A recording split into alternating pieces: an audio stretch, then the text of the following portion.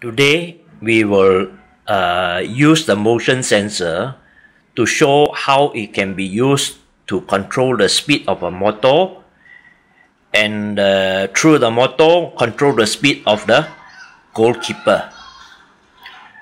We place the motion sensor here facing the kicker, so it can sense whether the kicker is standing far away or close to the goal post.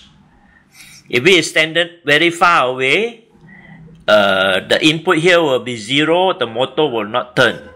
As the kicker gets nearer, the motion sensor senses that it's near, output a value to the power block, and this will make the motor turn faster, more powerful. And this repeat loop will make the program go back to the beginning, check the value of the motion sensor again, input to the power block, make the motor turn. But I have added something here. I've added a screen, a number screen with the motion sensor placed here, so that we can see what value is being input to the power block. Let's start the game. Click the start button.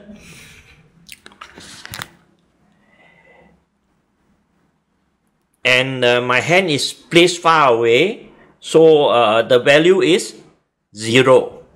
Now as I put my hand nearer, the number increases to 1. The goalkeeper will start to move. If I move it nearer, then you can see the number increasing, and the goalkeeper is moving faster and faster.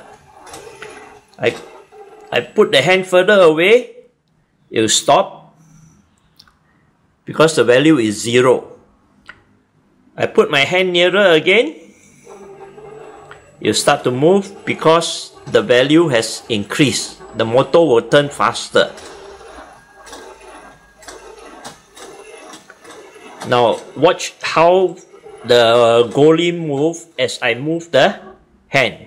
Far away, don't move. Move nearer, it start moving. As I go nearer some more, the goalkeeper will start moving faster and faster until I go to the maximum 10. Then it will be moving very fast.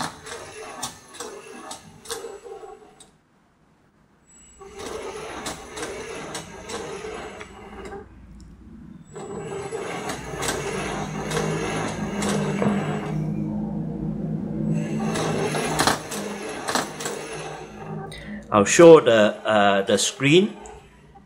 You can't see the goalie, but you can hear how fast it's moving. Yeah,